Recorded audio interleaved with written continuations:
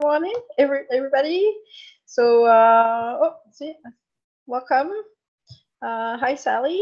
So we're ready to start. Welcome to everybody to the last session of our event. I would like to thank you for attending. This time we're gonna address consumer insights, like see what we actually like, or I mean, what we as consumers would want. But first, we're going to have two little presentations from our sponsors. Tina from VineTech will do a little presentation first and present and say hi to everyone. And then Alicia, and then finally Amy will be talking to us about her discoveries. Thank you. All right, so I work for VineTech Canada. We are the largest producer and importer in Canada of grapevines. And so, and we supply the largest supplier of grapevines. Our Canadian grafted vines are produced using a combination of Canadian source and tested scion wood, grafted onto French rootstock, which is certified by France, Agrimer, and by the Canadian Food Inspection Agency. Our tested material is unique in that it is traceable back to its source mother blocks, which means it's authentic to the name and clone. Our Canadian scion material testing protocols meet or exceed current industry standards. The rootstock we use is fully tested and certified in France by the government testing agency, France Agrimer, approved and audited by the CFA in Canada. It is the cleanest rootstock available in the Canadian industry and the only rootstock that is guaranteed to be red blotch free. And that would be because they do not currently have red blotch in France. Our European imported vines are 100% certified vines sourced directly from the CFA approved sources in Europe. Like the rootstock, the vines are fully tested and certified by European government testing agencies, approved and audited by the CFA in Canada. These are the cleanest vines available to the Canadian industry, and also the only vines that are guaranteed to be free of red blotch. We're working diligently in our own clean vine and vine certification to ensure that we're able to supply the cleanest material to the Canadian industry with guaranteed authenticity, as well as new clones better geared to our Canadian industry. There are hybrids included in this clean plant program as well, so including Minnesota varieties, Vidal, Bacanois, and much awaited Itasca. These vines are available in limited quantities right now. We're sold out for 2021, but I will be putting some 2022 inventory availability on our website in the next little while. Our current grapevine availability is updated on our website, so if anyone is still looking for grapevines, we do update it regularly on our website, so you can take a look at what the options are.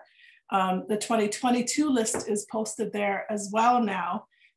There might still be more options for 2022 that we can both get out of France and the USA, but obviously most nurseries at this point will have already produced or will be in the process of grafting, like we are, our 2022 crop.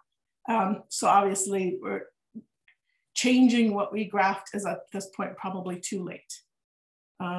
We offer trellising material as well. If you need trellising material, we include gripper products, wire, T-posts, end posts, anchors, galvanized, profiled all-size clipless posts. And if you're in need of any of those things, send me an email and I'll connect you with Brian Morgan, who would be our trellising material expert. Also, if anybody is looking for planting services, GPS machine planting services in the spring, send me an email so that I can make sure the planting crew has your name to know to contact you for planting services in the county or in the surrounding area. We also are planting a lot actually in Quebec this year, and then locally and some destination plantings. There's quite a bit. So if you do need it, there is a minimum. In the county, we tend to do everybody at the same time so that everybody as a group, it works better to do small quantities, but if we're doing a long distance trip, there is a minimum vine requirement of 2,000 vines. It has to be justified to drive a tractor and an entire crew to a field. So, all right, so is that good? Thank you, Tina. Does anybody have a question for Tina before Alicia's presentation? Just raise your hand, or just unmute yourself.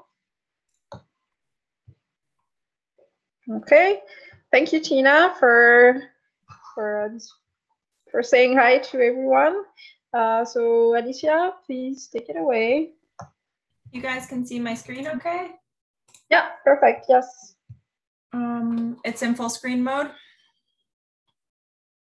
Yeah? Yep, it's good. Okay. I just, so my name, for anyone who was on the call or on the spring tune-up session yesterday, that was sponsored by Bartlett's or run by Corey Bartlett.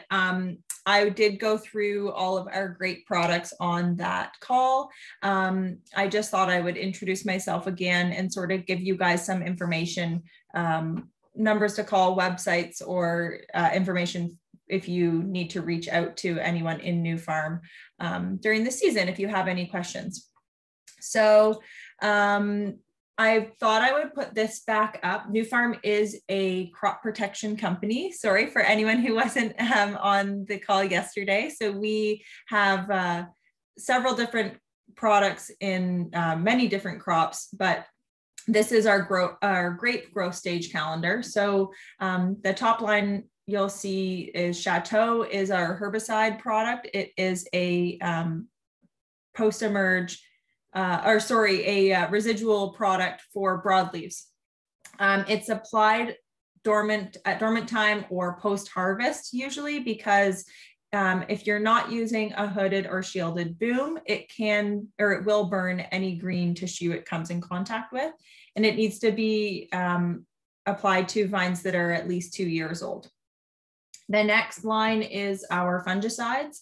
So Intuity is a group 11 botryticide, and Parasol WG is a copper product. So I know Wendy talked about copper products earlier this morning. There are several different copper products on the market. Parasol WG is a copper hydroxide. It just recently got registered on grapes 2 years ago, I think it was. Like Duarte was saying, it's hard to remember how long ago things happened. But I believe it was 2 years ago, we got Parasol WG registered in grapes.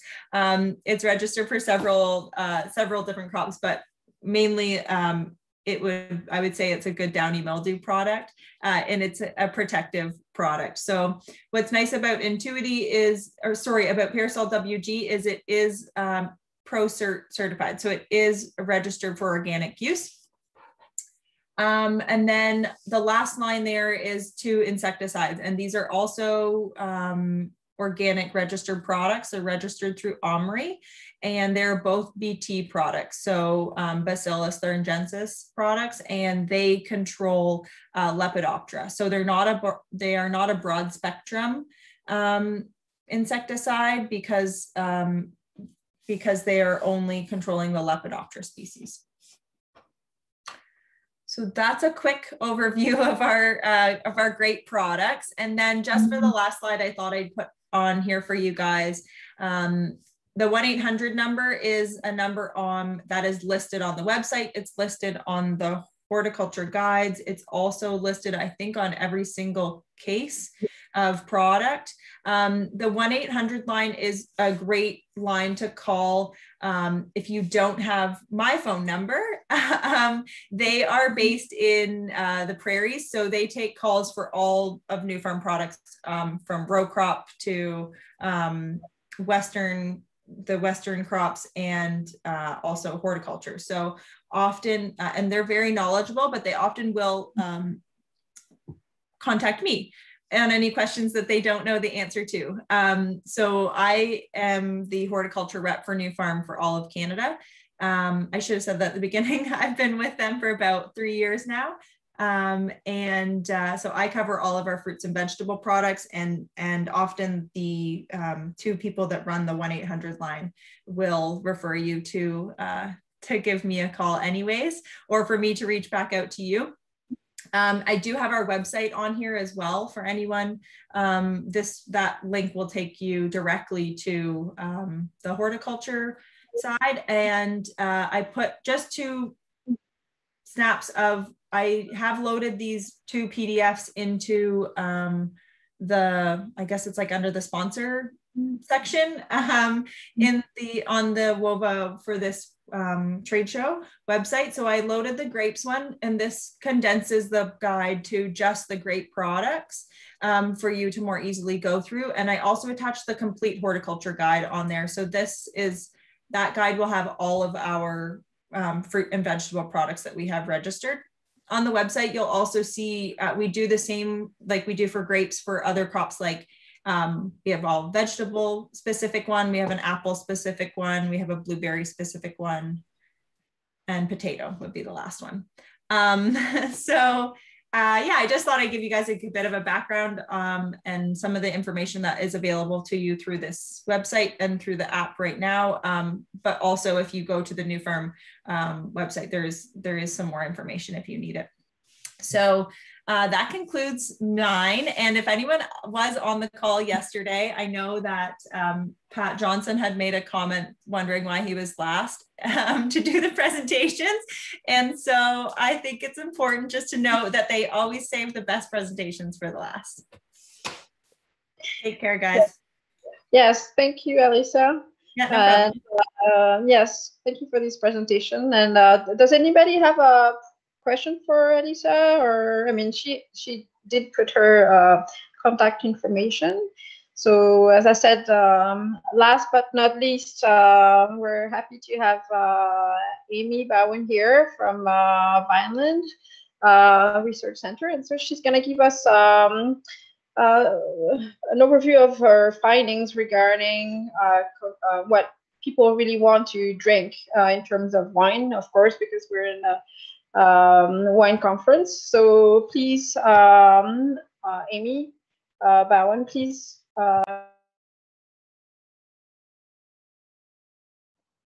Take it from here.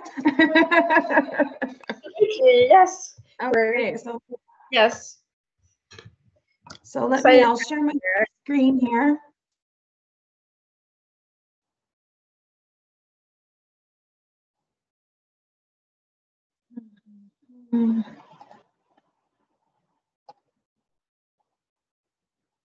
Okay, can everybody see that? Yes. Can you explain it to a slideshow? That would be nice. It's not on a slideshow? It's just you can still see the PowerPoint. Yeah, it hasn't gone full screen yet. Yes. Oh, okay. Let me stop sharing, and I think it.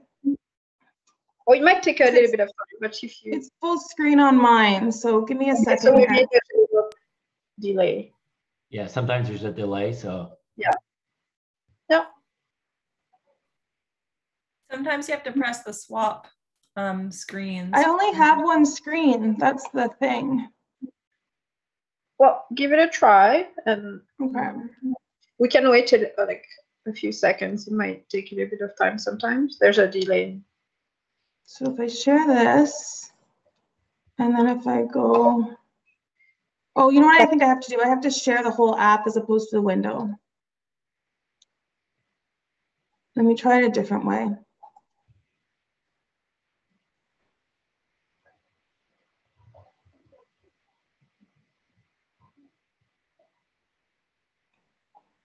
So if, oh, no.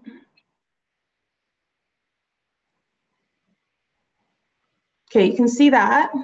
Yes.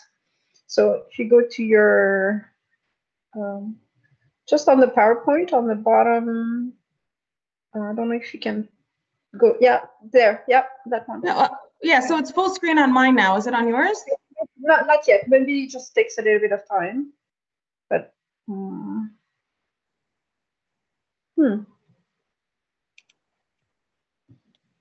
We can see it either way, so. Yeah, that's all right. Yeah, I just yeah. Please go ahead if It might just come up in a bit. Is that better? We're No. good. But can you see it full screen now? No, still looks the same. It Yeah, looks the but same. yeah. Okay.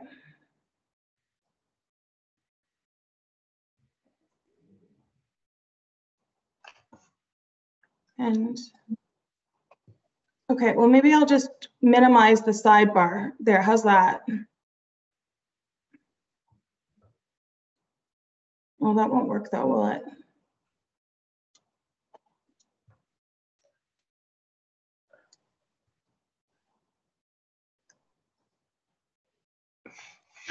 No, we lost the shared screen.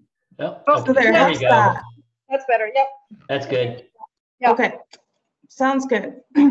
Okay, sorry for those confusions. You always test things, but I guess you have to remember to test to go through the different slides as you're going through it. So anyway, thanks so much for having me here to speak at the speak at the tune-up.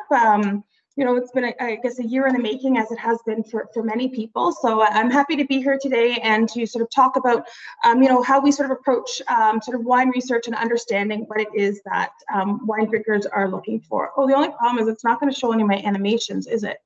So some of the slides aren't going to display properly. Well, we'll just have to deal with it.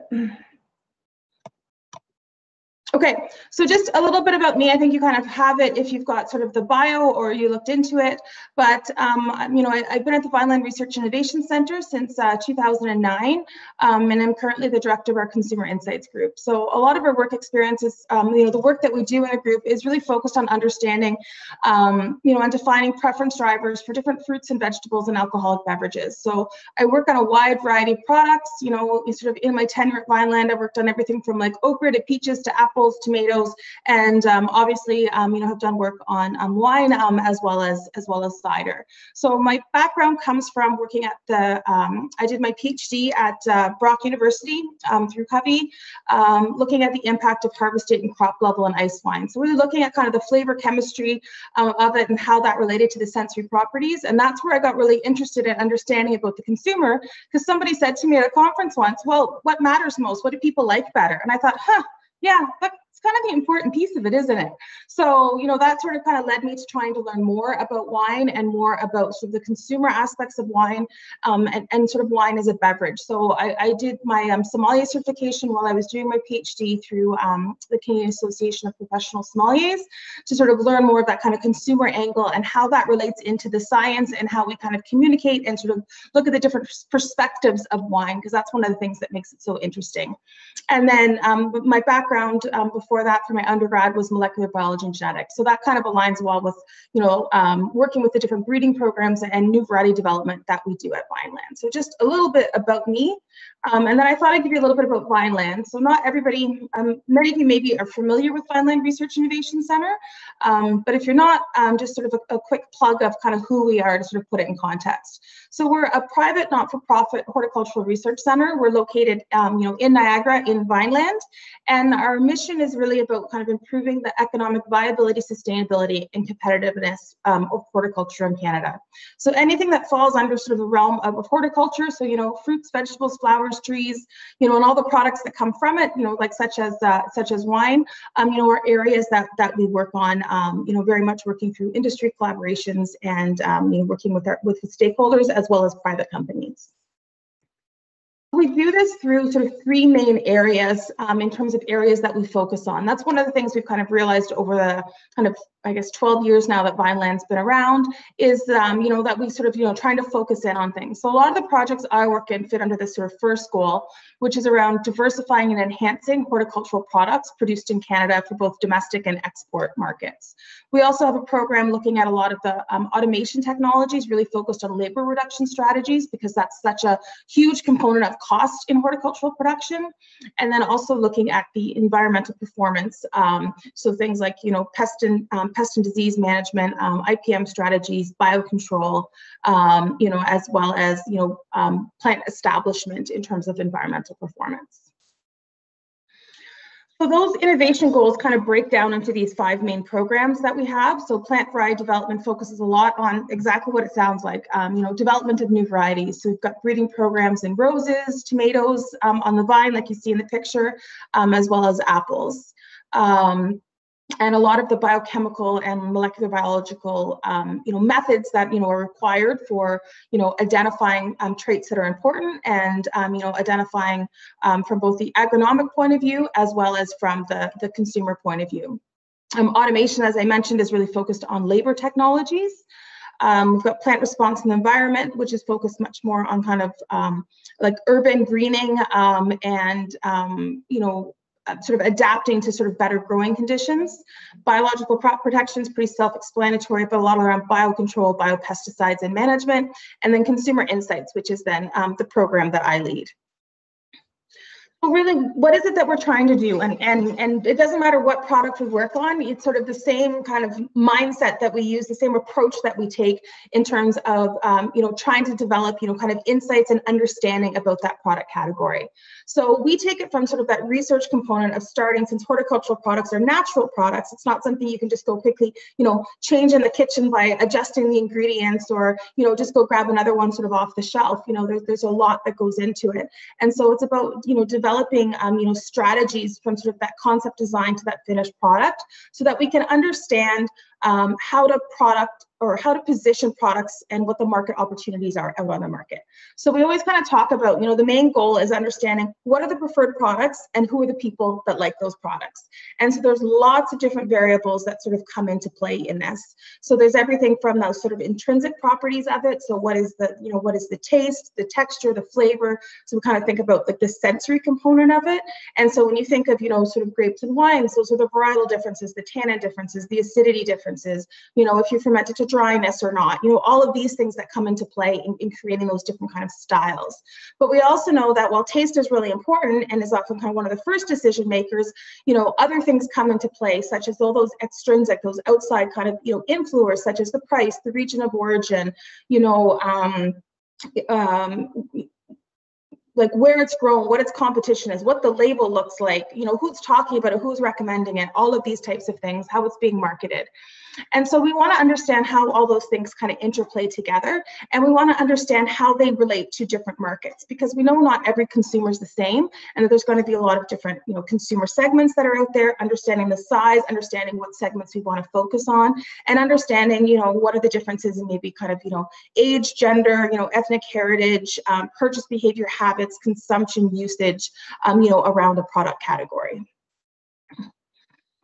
So people often ask us, okay, well, that's great that you do all of this, but when's the best time to do this type of research? When is it best to start thinking about understanding your product and understanding the consumer? Well, ideally, it's right from the start, very early on, so that you can kind of develop that right through sort of, the pipeline from, product ideation all the way until a product's out on the market. But that's not always feasible, because sometimes you have a product or you want to sort of understand it during these different stages. So really, it's something that can be supported at any stage of that product development phase. And it's really about understanding, what you want to get out of, the type of research, and about understanding your consumer. So, is it early on that you want to understand what the current market landscape is? What are the opportunities? What are the gaps? Where do you want to try to position, your product in, that segment? If you're thinking of it, from it could be from a price point category, it could be from a wine style category, it could be from, trying to target a specific,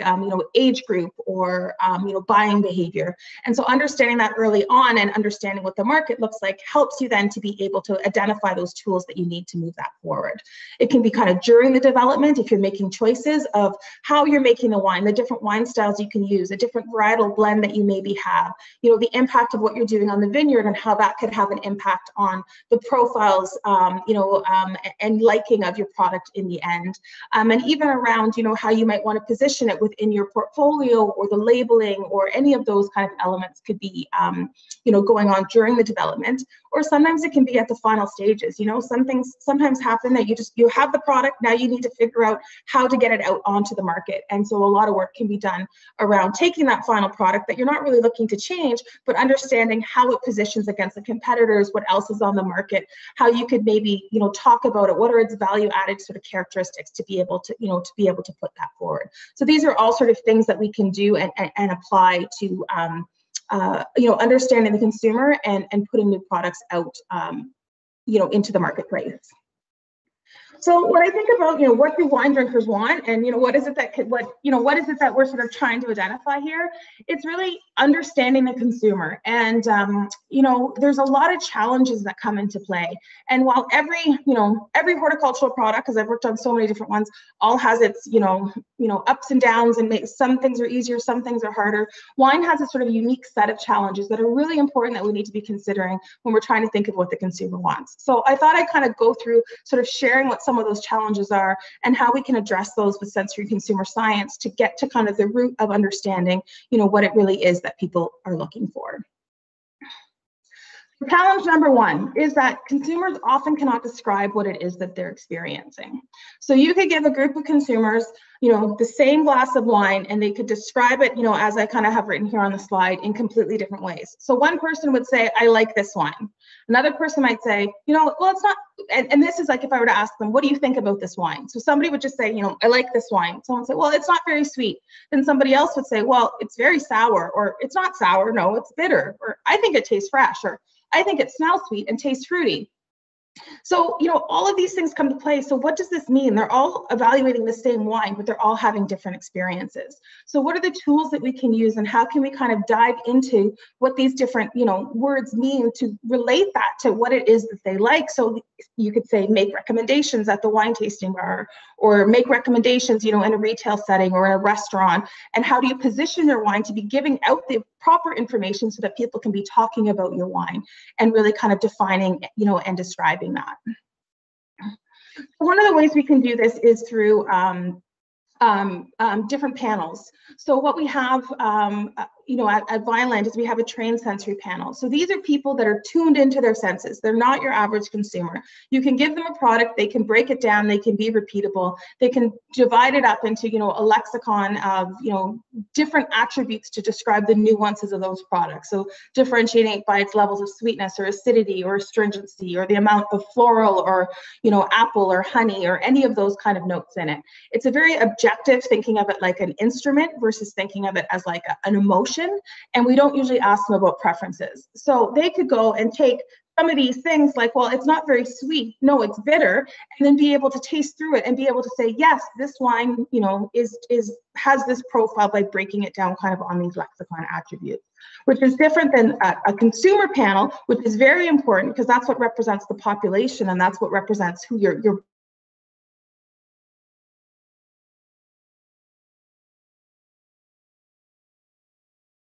Oh, it looks like video froze.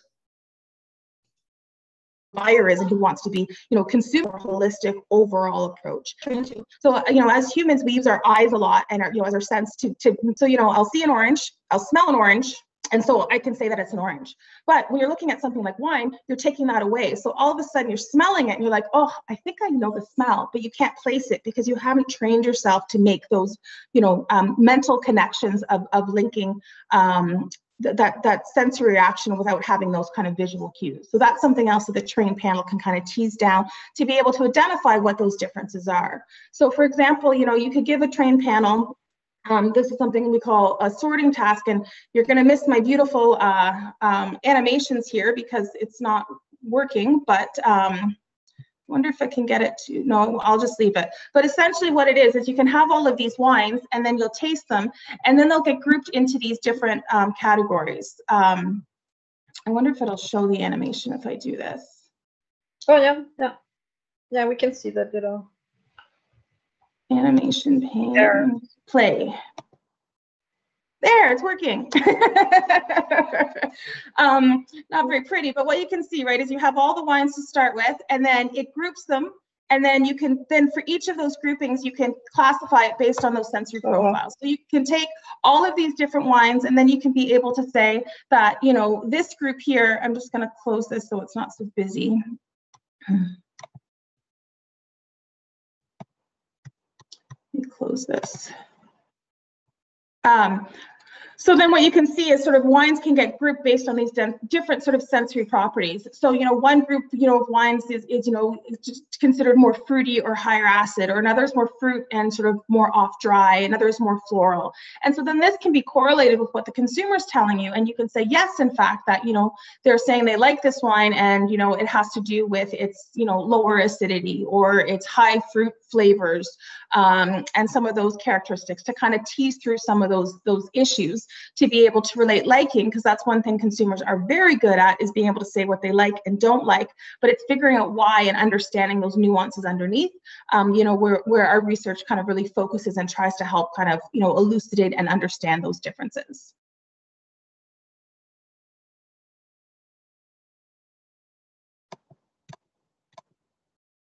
So challenge number 2 is around really knowledge and experience. So wine is one of those really interesting beverages because people have such vastly different kind of backgrounds, information, experience, education that comes to, using this sort of same product. And it's true about a lot of other, crops and products as well, but wine's a little bit unique in that there's just this big, kind of divide in terms of the expert knowledge and the consumer knowledge. And so that's one of the things to kind of keep in mind when you're trying to understand the consumer and understand what the drivers are that they like, because the wine industry professional is probably is often viewing the wine differently from a consumer. Because they're thinking of it from, all the knowledge that they have and all the, the effort, the emotion, what they know about quality, what they know about, fermentation kinetics, what they know about, the different yeast strains that they use, what the expectation of the profiles are, and breaking it down into those details versus the consumer that's really just drinking it and saying, I like it and I don't like it. But then there's also other consumers that are very knowledgeable and, very sort of into it. So, and have a lot of experience and are looking at it, sort of in those different ways. So that's something else, that really has to be aware of when you're talking about it.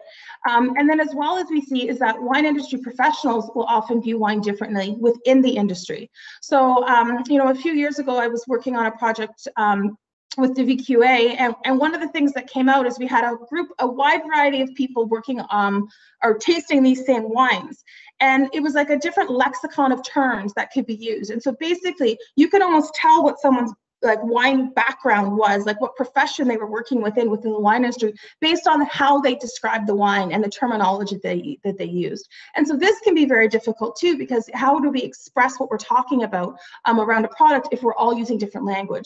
We all come up with a different end conclusion in terms of understanding what it is, because the winemaker might be really breaking it down into the Brix level, the pH, the TA, what happened in the vineyard, what happened during the winery, what's going on, whereas the sommelier might be thinking of it more holistically and in comparison to other kind of industry standards and benchmarks and, previous vintages. And the wine writer's trying to make it, this great description to sort of get something out to the consumer. So all of this is really challenging when you're trying to understand and get down to the root of what is it that consumers are really looking for, because all of this will impact liking, choice, and really how they interact with the product. So, just as an example, again, you can't see kind of the animation, but the point comes up is that each of these labels would be considered a quality wine depending on who you're talking to, right? And depending on the context and, sort of the information people have around it. But you would give this to sort of a lot of people within your group, and you would probably kind of poo-poo the wines on the top line and say, I don't really know if those are, I would call those quality wines, but you would be sort of in consensus, about the bottom. But you give this to an average consumer and they might think, I think the best quality wine is Baby Duck because it's consistent every single year. I always know what I'm going to get and I can always find it. So it all comes down to perspective, and that's one of the things that's kind of really tough to kind of keep in mind when we think about, kind of challenges of understanding consumers and what it is that they're looking for. And challenge number 3 comes down to this kind of preference and bias. And so I lump those together because your preferences will often bias your decisions, and you know, vice versa. And so there's a lot of things that can come into play here. So you can think of, you know, brand name, pricing, familiarity, you know, region, wine style, you know, opinions of yourself, of others, like influencers, the occasion that you're going to use it. All of these things can come into play. You know, you can kind of think of it of, if you're going to buy a bottle of, if you're going to go buy wine, say, for your home right now, you know, during COVID, you don't have anybody coming over, nobody's judging you. Is it the same wine you're going to buy if you're actually able to have friends over and, kind of share with them, you know, sort of what it is that you have? I don't think so. And I think, you know, even the stats that they show right now through LCBO sales and through winery sales of the massive, you know, kind of surge in boxed wine kind of goes to the show of, you know, people are looking at occasion as kind of very, you know, sort of differently in terms of how they're choosing it. The same thing with brand and familiarity. We know, and that links into knowledge as well, is that we know consumers go with what they know, and that they often go into, you know, LCBOs and into wine stores, or even, you know, into your wineries, and they remember the label or some detail. They don't necessarily remember the wine or the vintage or something else, but there's something about it that triggers them, that they like that wine and they want to experience that wine again. And it could be the same thing. It doesn't always have to be a positive. Sometimes those things can be a negative bias, you know, in terms of it. You know, like for many years, Chardonnay had sort of, you know, a bad rap because of different wine styles in terms of how to make it. And so you get a lot of people that said, no, I don't drink Chardonnay. I don't like Chardonnay. But really, they weren't giving it that experience because they were just thinking of one type of way of making Chardonnay that they didn't enjoy. So this is also, you know, a challenge that you have to think of and kind of teasing through all of the details and all of the nuances and complications that there is. Part of this is, we can't have any impact on this, is because preference is individual.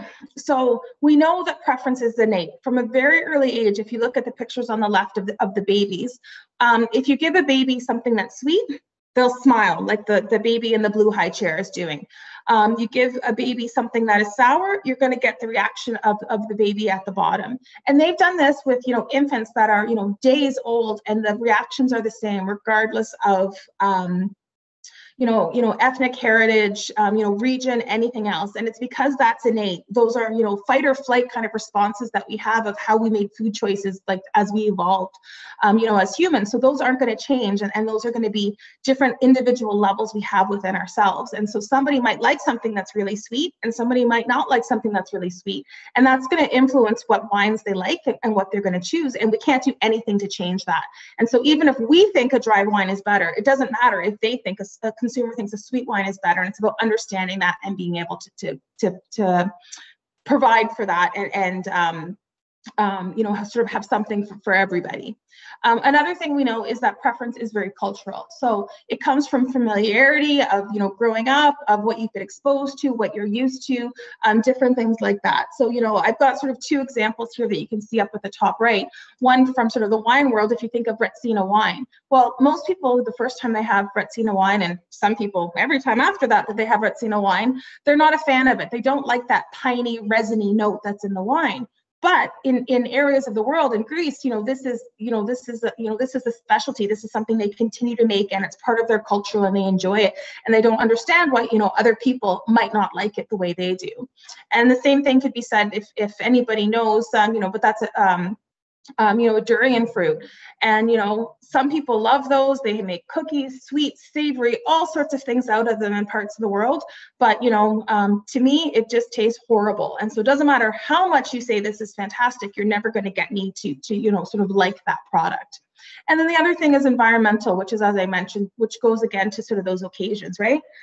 Depending who you're with, depending what you feel like, depending what the mood is, what the occasion is, all of these types of things, may change like how you feel about a product and how you interact with a product in a moment, right? So if you're with, a group of friends and stuff, it might be, a different way that you sort of interact and feel about a product than if you're, out with your kids and just grabbing pizza after, a sports game or something like that. So that's all going to come into these kind of preferences and how that's influenced and how that's going to override, any kind of, sort of marketing and those types of things and product positioning. And the other thing is what that relates to is that everybody's different. And so typically we can't find one size fits all in any product. And so the best thing we can do is try to understand what the variation is out there and what those consumer segments are. So I put this up here. It's a study that we did on edible flowers, you know, just kind of because I think it shows a really good example. And sometimes when you sort of move outside of your area, you can kind of, I don't know, it sinks in a little bit better. But essentially what we found is we found two strong segments of consumers based on what types of flowers that they expressed a preference for in taste testing. So one we called the bold flavor fans, and that was what 56%, and the other were the mild flavor lovers, which was 44%. And so basically it came down to that profile like of the flower, flower itself. But what was really interesting is that both groups considered themselves to be foodies, enjoyed cooking, you know, were influenced by friends. There was not much different about them except for that sensory of how they liked to experience these edible flowers in products. So we found the mild flavor fans, they liked edible flowers in more baked goods, so things that were more on the sweeter side, and so they didn't want that strong flavor overpowering it, and that's why they preferred the flowers with the milder taste. Whereas these bold flavor fans were more likely to try it in savory dishes, so they liked the pepperiness or the, you know, the punch that those provided kind of to those dishes. So again, it came down to understanding how those sensory, you know, kind of innate preference differences impacted their liking of a product category that we wouldn't have been able to figure out otherwise. So going as well to sort of preference and bias, when you look at this picture, do you see a duck or a rabbit? Right? So this is where virtual presentations suck, right? Because I can't see you very much and I can't, you know, sort of do the voting and all of that stuff. But essentially, you know, you can see both, and it's about perspective and it's about what people come to when they look at and view a product. So typically when you put this image up, you know, 50% of the room sees a duck. You know, there's the duck's bill right there and the eye, and then the other 50% see the rabbit, right? So there's the rabbit's nose and kind of mouth, and then those are his ears kind of facing out to the back. And so that all goes to kind of perception, and that we come and we look at things from a different perspective. And so that's also going to influence how we view products and how we interact with a product. So what I thought I would do kind of for the next section of it then is just, you know, show you some studies that we've done on wine. So one's one that was completed a few years ago. I'm just taking a small piece of it out for the interest of time. And then to show you about a project that we're currently working on right now with Covey that I think will provide some great results that maybe we could share with you at a spring tune-up in an upcoming year.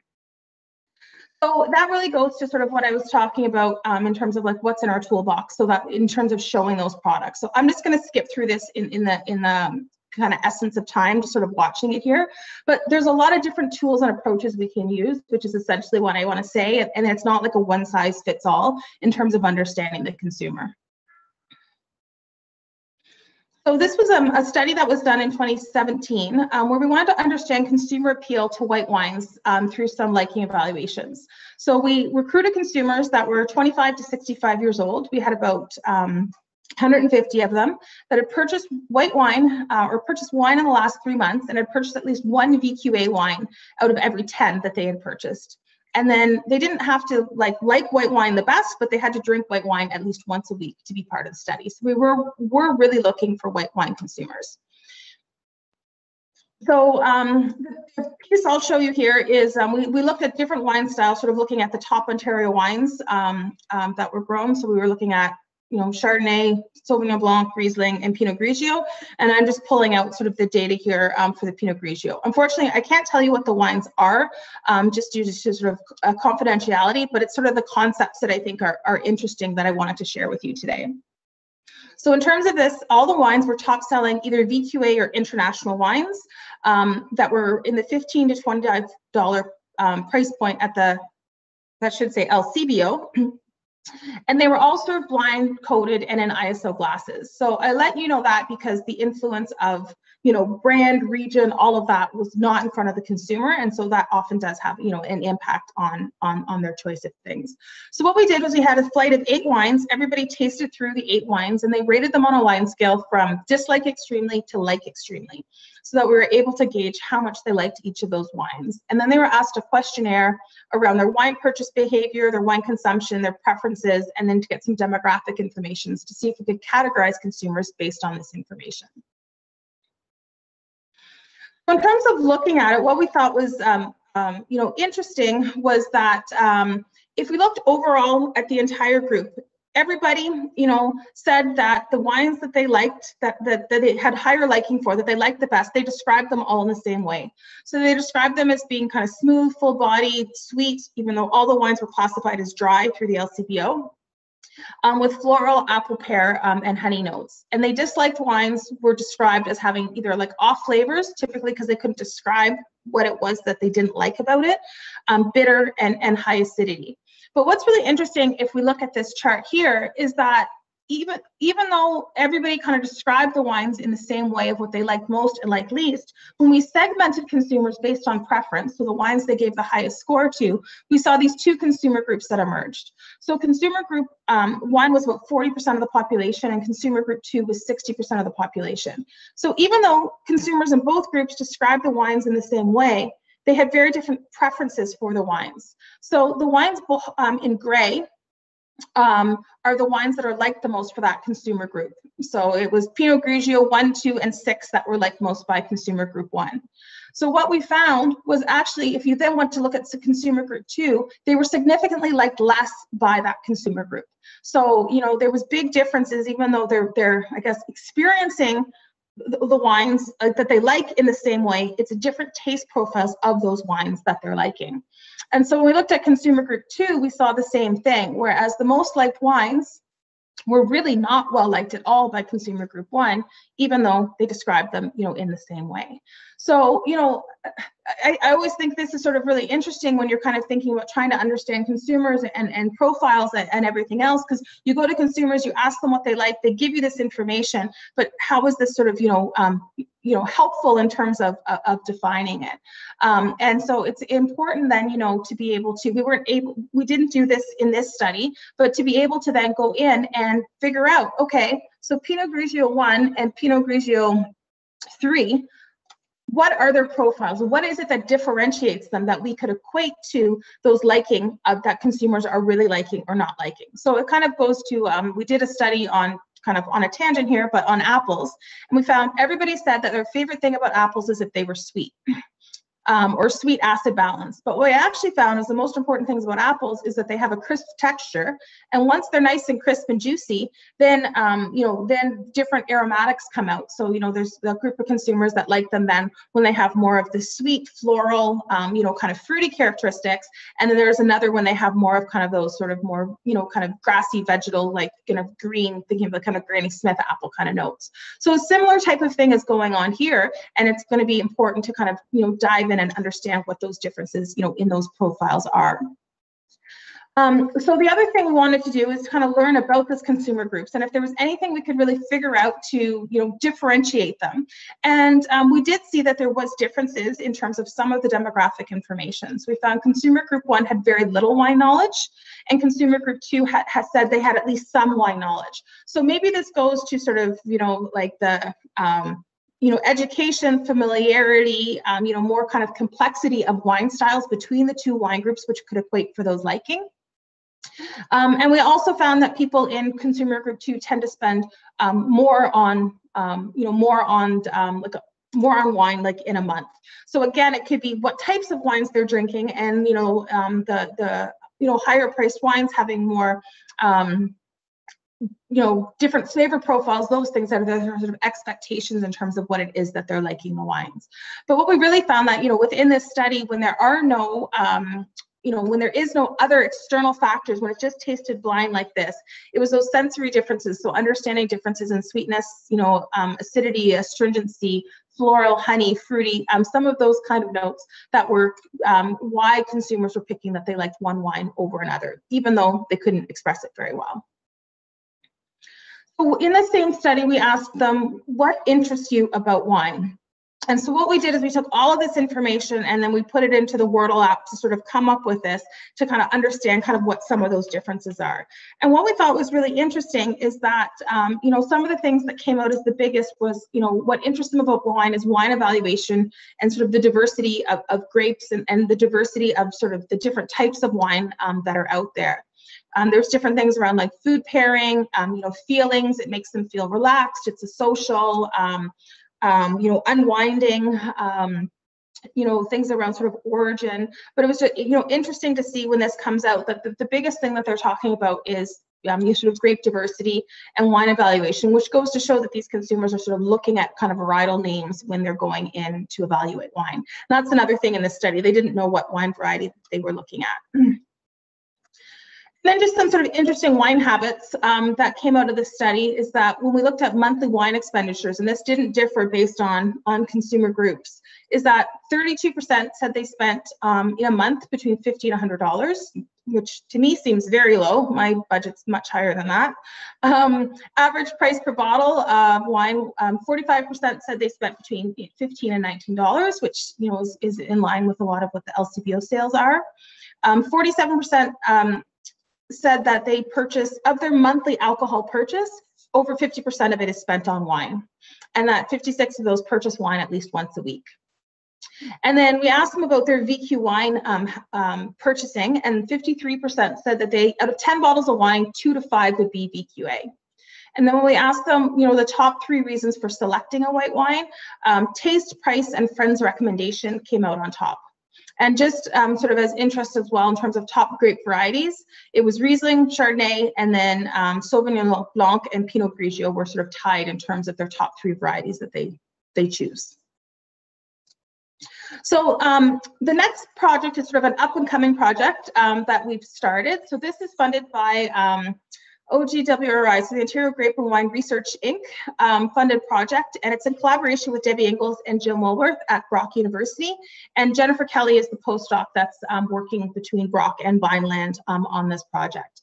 And so what we're looking at is it's a focus on 100% Ontario wines from Vidal and Marquette. So we're looking at quality improvements and getting a better understanding of consumer preference of these wines as table wines. So there is a focus on this of wines that are in that kind of competitive sort of $10 to $12 price range in terms of looking at you know, Ontario options in those sort of lower price points. And the end date for this project is this fall. But I brought it up because I just thought it's sort of nice to know what work is up and coming and what's sort of happening sort of in this space, so people are aware of it and kind of stay tuned. And we'll be happy to talk to you more about it as we have results. But I can share with you the main objectives of it, which is the impact of viticultural and you know, winemaking practices, such as crop level, bricks at harvest, and yeast strain on wine sensory profiles and consumer acceptance of Vidal table wines. And then with Marquette, it's consumer acceptance of some Marquette table wines, since that's sort of a new sort of hybrid variety that's being planted sort of throughout Ontario, but we don't have a lot of information about what people think about it. And with Vidal, we chose that was chosen because it's considered mostly as an ice wine grape, but you know, there is opportunity for creating sort of high quality table wines out of it as well, and then as well as the opportunity of creating, you know, high quality in that. Well, I guess high quality, low price point is, I guess, sort of what we're looking at here. So I just thought I'd show you kind of for Vidal the experimental design. So what it is that we're looking at. So we have a low crop 18 bricks treatment, a high crop 18 bricks treatment, and then a low crop 22 bricks and a high crop 22 bricks treatment. And then each of those have been fermented separately with 3 different yeast strains. So IOC, B-thiols, Sovi, and QA23. So that was in 2019, that's sort of the full design. And then in 2020, we repeated it with just the high crop treatments, the 18 bricks and the 22 bricks, just to have, to be totally honest, we didn't have the budget for both years, but we wanted to kind of get 2 years of data for sort of one of those treatments. And then those different sort of yeast strains that are in there. So all those wines are made, they've all been, you know, sort of bottled, they've been analyzed, and we're looking at the volatile profiles of it. We've just completed the send-through work on the Vidal. Unfortunately, we've had a lot of project delays because of COVID, as everybody has, and our inability to complete in-person consumer testing. But we're currently sourcing commercial Vidal and Marquette wines for the study. So you may hear from me or somebody on my team as we reach out. I'm looking to purchase some market wines to participate in the study, and then we're looking at doing the consumer acceptance work this summer, because I'm really positive that things will open up as people get more vaccinations and we can get this sort of all under control. And so we'll be looking at about 150 consumers that will be evaluating the Vidal and Marquette wines, and so we'll be able to tell you sort of more information about what consumers are looking for those two wine styles. So that's my presentation for today. I hope I didn't go too over time. I'm going to stop sharing so I can see people, because right now I'm just talking to my. Uh-oh. Uh-oh. Hello.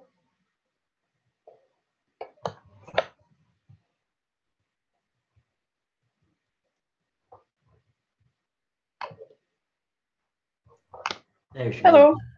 is. Did we lose her? I'm here. Okay. Okay. Well, Can you hear me?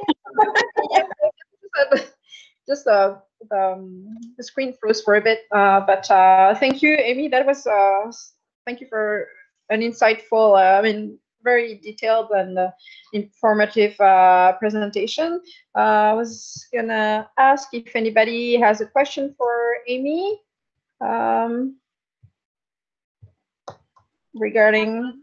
I have one. Yes, please unmute yourself and go ahead. Sure. Actually, I have like a million, but I'll just pick one because this was really interesting. Sorry, yeah, it is. Yes.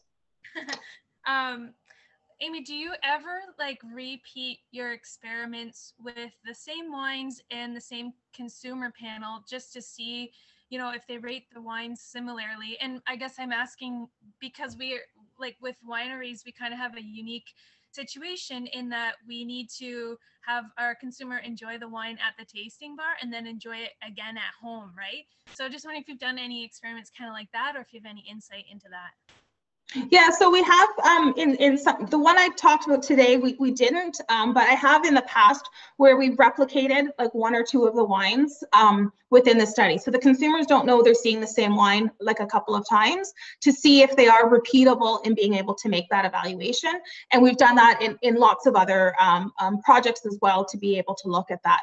And what we find is if you're on the question of liking, yes, they tend to be quite repeatable in terms of, the majority of consumers, let me clarify, the majority of consumers are quite repeatable in that rating, and that they'll give it a similar rating, the first time they see it and the next time they see it.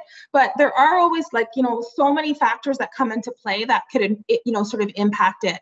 And, sometimes even, typically when we're trying to give a flight of wine to consumers, we're trying to keep it within a similar sort of style. So if there's going to be some really sweet wines and some, really dry wines, we're probably going to separate those out into two different flights, because if you mix all of those up, you're going to have these presentation effects that are going to influence, the sensory properties and the liking, because, there's all those sort of interactions with those taste components. So you have to be careful of all of of those types of things. With it, but yeah, like we do try to set those things up. I think one of the things too, that there's been, even sort of research that shows how people perceive wine differently. I think it was done in Australia in the tasting room versus how they perceive it at home. And a lot of that has to do with when I talk about kind of that sort of preference and bias and the occasion. And so what it has to do is other factors are coming in. You're at a tasting bar, you're with your friends, you're having a great time, they're talking to you about the wine, they're telling you what you should taste in the wine, they're giving it to you in the right order. Like all the conditions are sort of perfect in the tasting bar to really appreciate that wine.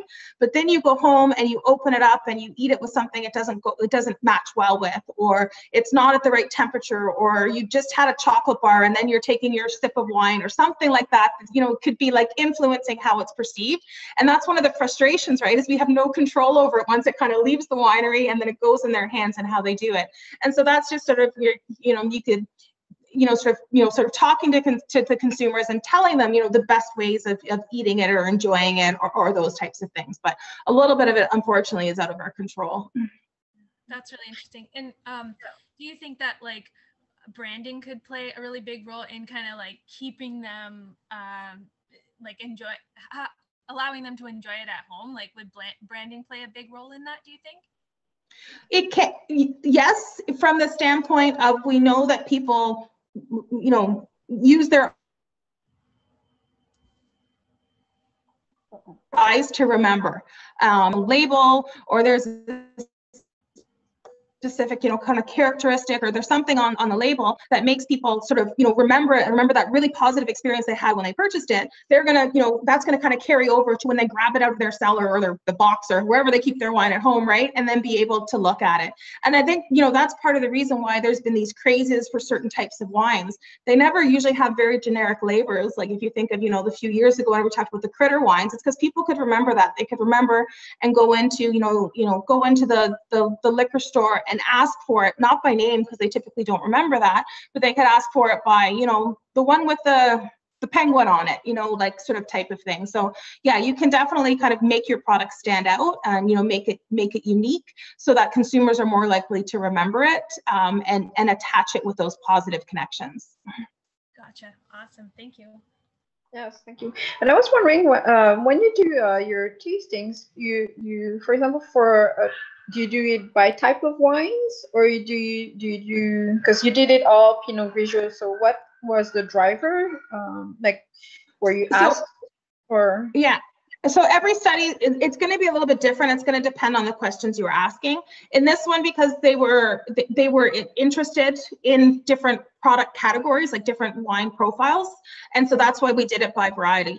But you can just as easily do it by style. So you could say, I want, you know, dry white wines that are, you know, at the, you know, that are produced, and they could be a wide variety, you know, so you could have in there, I don't know, you know, I'm just trying to sort of think of it off of the top of my head, but say you were looking at a whole flight of more kind of like savory wines, so you could have in there, you know, like maybe a Pinot Grigio, or you could put in a Gruner, or you could put in a Sauvignon Blanc, you could put in like Albarino, or, you know, something like that. But the biggest thing that's going to matter to consumers, sweetness just throws them off, right? So we did one study on Rieslings like many years ago, and they said, oh no, like, don't worry about the sugar level, like it won't matter. The wines by consumers segmented by sugar content. We could look at like the sugar concentration and see liking. And so the sweeter the wines, the higher liking was for the majority. There was also, you know, not everybody, but those are things that are going to be important. So when you're doing consumer work, if you're trying to kind of remove the influence and all those sort of other biases and really understand that the taste properties that are important, it's really important that the wines are they don't have to be the same varietal, but they have to be the same style category. Yeah, because I'm thinking about the wines that we would produce. We produce in the county. They cannot be sweet, right?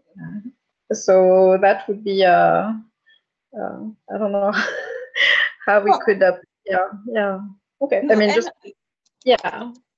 So that's just something you have to be careful of. If you're going out to the majority of consumers, sweetness is going to matter. Just look at the top selling wines at the LCBO and red or white, and that's going to be there. But that doesn't mean everybody loves sweet wines, and that doesn't mean consumers think they like sweet wines. But so that's what I'm just saying, is you just need to be careful, because you don't want to put your county wines out with the top selling Chardonnay from, you know, California, that's a totally different style, right? That's going to just throw things off, and you're not going to be able to kind of see things, you know, sort of see things well. So, you know, that's where it's important to kind of think about the characteristics, you know, of the wines.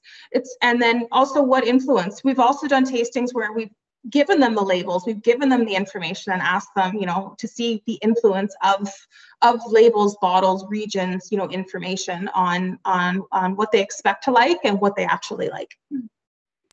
Amy, does that apply to sort of the opposite, like high acid wines as well, even if the consumer doesn't know exactly what high acid is or what acid is in wine, in terms of their perception of that, like high, low, and whether they like it or not?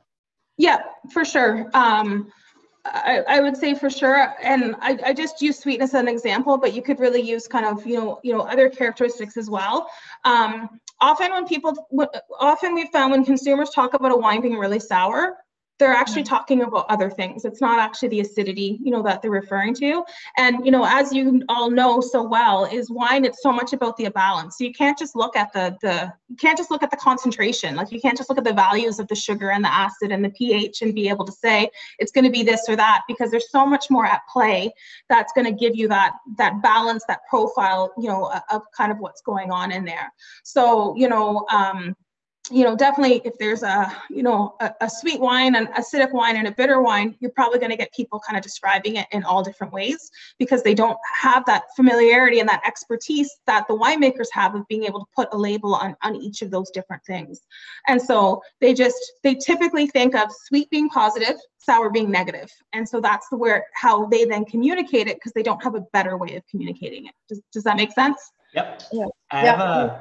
I have a follow-up to Carly's question as well, which I think is really good and really important, because as we look to sort of market wine online and more visually, and with sort of the Instagramming of everything, does the label become more important? Does, as Carly mentioned, the experience of like being in Prince Edward County and being in the tasting room and tasting it become more important, or the brand of the winery becomes sort of more of a factor in terms of sort of either purchasing decisions based on lifestyle or actual quality and product?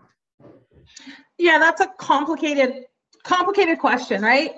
Complicated sort of, there's a lot of different variables at play there, right? So, you can definitely, through having consumers come in, have a positive experience, creating a connection, being able to see that wine, at their local store, or being able to order it from you online and bring it home and continue to have that positive experience where you build that brand loyalty, and you'll get those sort of repeat sort of purchases, because that's another thing that's changed a lot is online sales for a lot of products that weren't online before, just out of survival mode, but then also realizing that it's a huge opportunity, when you can make it work, of connecting with your consumers. But it's harder to make those connections the first time around, because people are going to be nervous to say, order a case of wine if they've never tried it before, or they've never had that winery before, because they're worried if they're going to like it, or not to like it. So there's sort of, I guess it comes down to, a lot of it is you can get people to buy things once based on the package, but if it doesn't, what's inside the package doesn't meet those liking characteristics that they like, it doesn't matter how beautiful they think that bottle is, they're not going to buy it again if they didn't enjoy drinking it, right?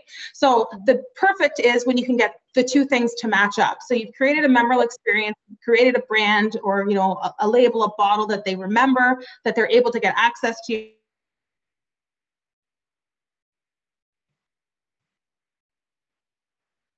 She's frozen again.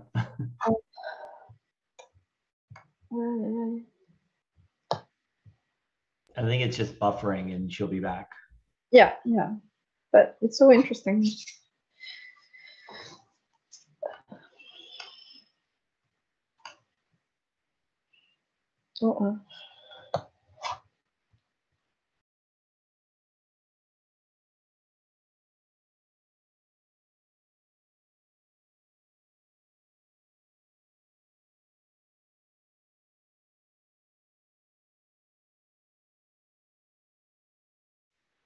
Oh, she turned.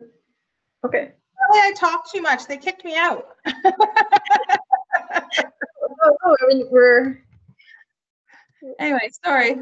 Hang on to what you're saying. Yes. I don't know what you heard last, but I think once you've created that familiarity and that brand loyalty, then people will be willing to try other products that they maybe haven't tried before, because they like it. You've created that kind of connection with them, whereas they might not go to a new winery they've never heard before and order wines that they've never tried before, because they don't know whether they're going to have that kind of familiarity. So I don't know if I kind of pieced it together between getting kicked out of the meeting and coming back, but I hope that kind of helps to answer your question. Yeah, and I think that's it. I mean, that's obviously been the challenge over the last year, where we've seen a great uptick in online buying of wine and cider, which is still relatively new. But yes, how do you convince a consumer to spend X numbers of dollars to buy 6, 12 what have you, of an item that they've either tried once or have never tried, you know, if they haven't been here. It's not just like a widget that they'll just order off Amazon. It's a very different buying proposition for consumers. Yeah, so you know, I think what some like wineries have been doing, you know, that's worked well is, you know, having those variety packs. So people aren't committed to 6 bottles of like the same wine or something, right? And then they're showing a diversity of their portfolio, so, and different price points and such, and you get it for like, you know, a lump sum. And so then people can, you know, maybe get experience to some of those different things. I think, you know, the other thing we've seen, you know, through things I've read and you know, sort of people I've talked to and such, is that also the increase in like wine subscriptions to some of those wine club memberships. So that could be another place, is working with those to get your wines into those, because you know what, you know, some people have found is that they were part of sort of one of these kind of wine clubs that sort of ships all over, and then people really like the wine that was in their box, and so then they contact the winery and then, you know, kind of build, you know, kind of loyalty that way. So it's a lot of, unfortunately, kind of, you know, there's no kind of silver bullet solution. It's a lot of kind of legwork and hard work to kind of build that, especially when you can't get people coming in.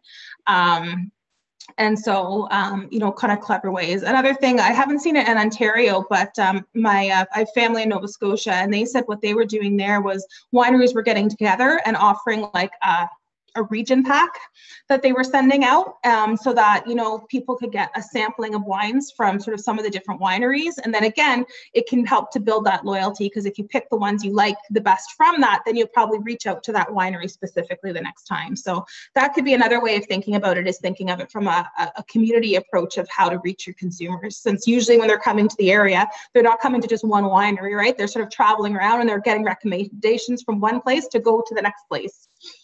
That's great. We're going to be doing exactly that. And I'm actually speaking to Wines of Nova Scotia next week. So. Oh, great. Yeah. But, well, and then you want to be reliable too, right? Once you've built, you want to. Yeah, you have to put out a consistent, high quality product that it meets the expectations, right? Yeah. So it can't be, you know, you can't have a wine and then one time you put it out and it's kind of, you know, dry and more austere, and then the next time you put it out and it's sweet and fruity, but it's got the same label and the same packaging, and you just say it's vintage variation, because consumers don't understand that. And so now they're like, well, I just don't like that one, and then they won't go back to it. So that's another piece of building that loyalty.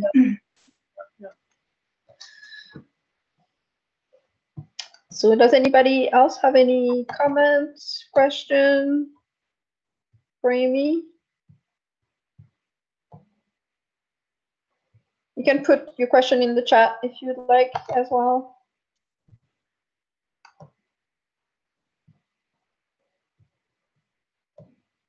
Okay. So thank you, Amy, for all your efforts putting this presentation together. We got hopefully everybody got a little bit of direction on how they can plan and their marketing strategy, I guess. And thank you for everyone for attending the seminar series. The exhibit is still open. Just to let you know that all the presentations are being recorded. So for anybody, I mean, if you want to go back to, thank you. If you want to go back to any of the presentations, I think that we will put something together. It will be either on the Pequa channel on YouTube or right, Dwar? Yes. And then also, like, if anybody wants to come back, anything will be available in terms of booths and everything for another 6 months. So if you just log in, then you can contact anybody who's in the booth. Okay. Yeah, all the documents, PDFs, presentations will be available. Still in, yeah. So there you go. So thank you, everyone, and hopefully see you next year. If you have any suggestions, just put them up in the Oh, we lost her. Thanks, everyone. Have a good weekend. Okay, thanks. Bye.